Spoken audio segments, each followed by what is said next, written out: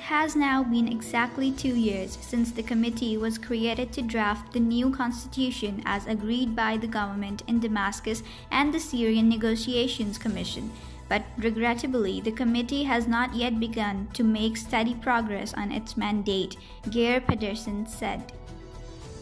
Japan's ruling party is voting for a new leader who will almost certainly become the next prime minister after incumbent Yoshihide Suga stepped down after just a year in the job.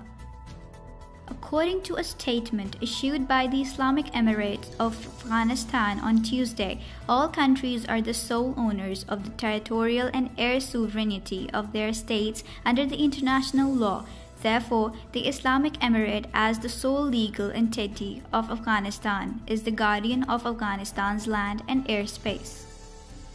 Foreign Minister Shah Mahmood Qureshi on Tuesday formally conveyed Pakistan's serious concerns to the British government over the recent cancellation of England cricket team's tour to Pakistan.